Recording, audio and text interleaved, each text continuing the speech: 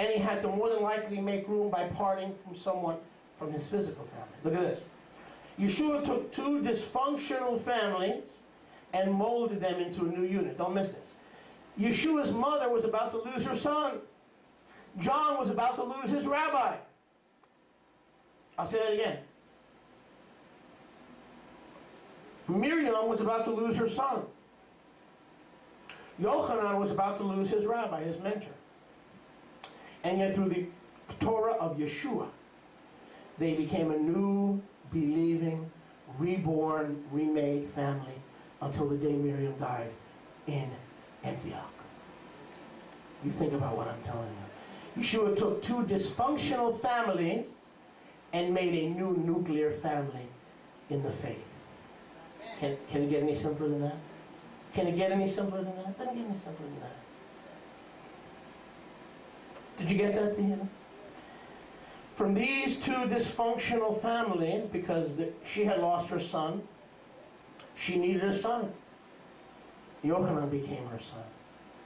He needed a parent because Yeshua was like a father. He was only 16.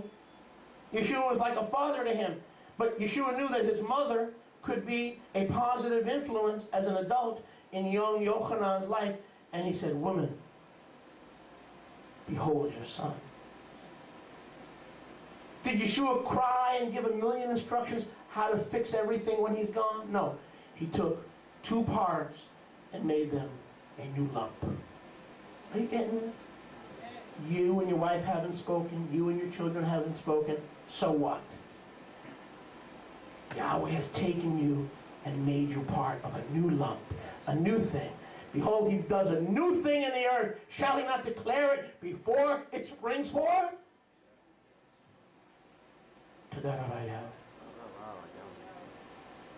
Yochanan Aleph, please. Yochanan Aleph, 1 John chapter 2. Yochanan Aleph, chapter 2. I write to you, little children, because your sins are forgiven for his name's sake. I write to you, fathers, Ahavot, because you've known him who is from Bereshit. I write to you, young men, because you have overcome the wicked one. I write to you, little children, because you have come to know Abba. I have written to you, Ahavot, because you have known him who is from Bereshit. I have written to you, young men, because you are strong. 1 John 2, 13 and 14.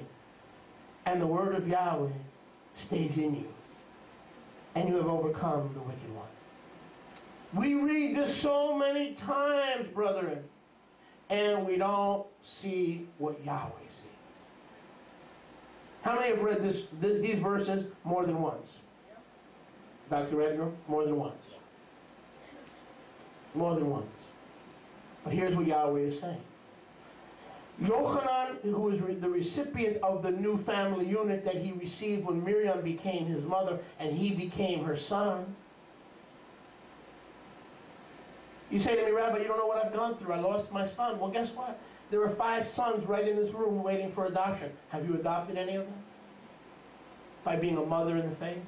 Or a mother in the emunah? That's what it's all about.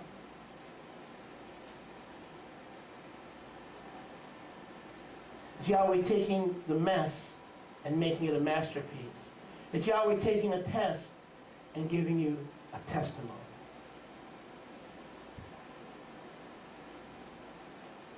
So Yochanan is outlining an overview of the new family Yahweh has placed in us and around us, containing spiritually strong fathers, young men, children. Fathers, young men, children. This is a description of a new supernatural nuclear family established upon his word, his blood, and his kingdom. This is not, as some teach, a description of a physical family. I'm John, and I'm writing to you, fathers, and I'm writing to you. No. He is writing to the community of faith, and heaven's eye sees it as mature fathers, growing young men, and babies in Yeshua, little children. And I'm writing to the whole family to encourage you in the things of Yahweh. He's not saying, hey dads, hey kids, hey young man. No.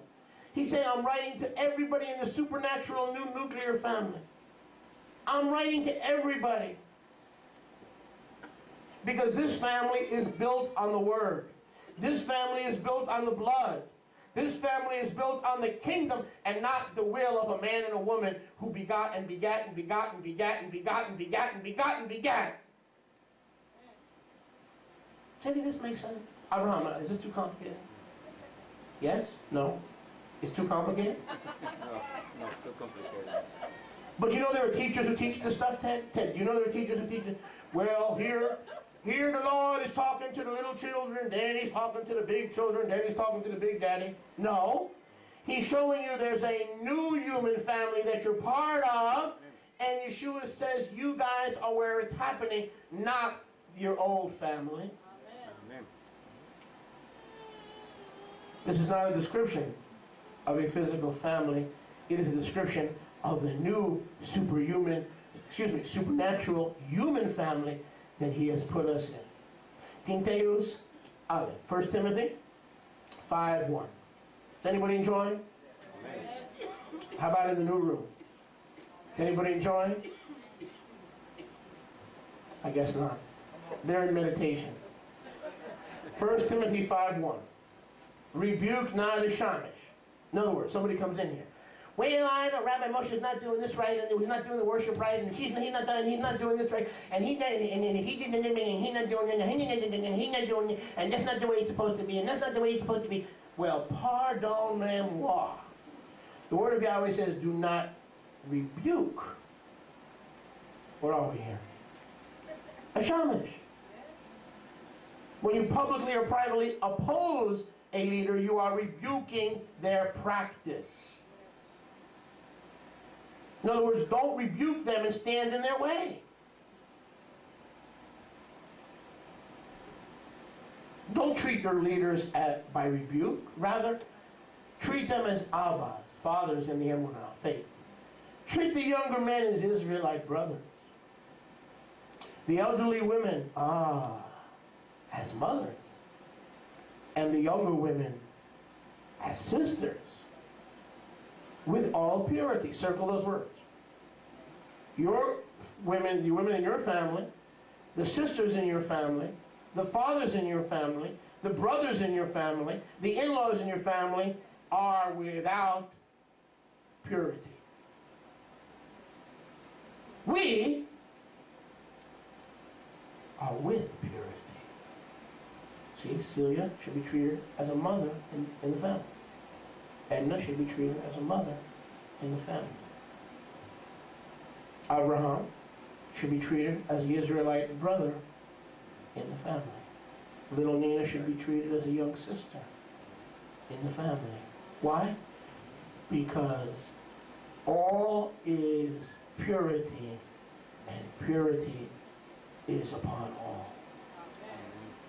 This is a wonderful human family. Even if we speak in tongues and we have the gifts, the manifestations of the Ruach HaKodesh, by and large, at the point of contact, the bottom common denominator is we are a human family. Supernaturally put together, but still a human family. This a new pure family has been given to us, based, listen, not on records of wrongs and he did this and past records and injustices and so forth, perceived harm or harm in fact. Rather, it is a family built on purity. Do you see the difference? Do you see the difference? This family is built on the purity of Yeshua. Does that make a difference? You bet it makes a difference. The purification of the blood of Yeshua. So we are to admonish each other in the believing community of Yeshua because we are the new family and not the one born into it. You see what Yeshua did with his mother and John? You see what Yeshua did? He took a dysfunctional family that was in need of a corporate identity and built a new family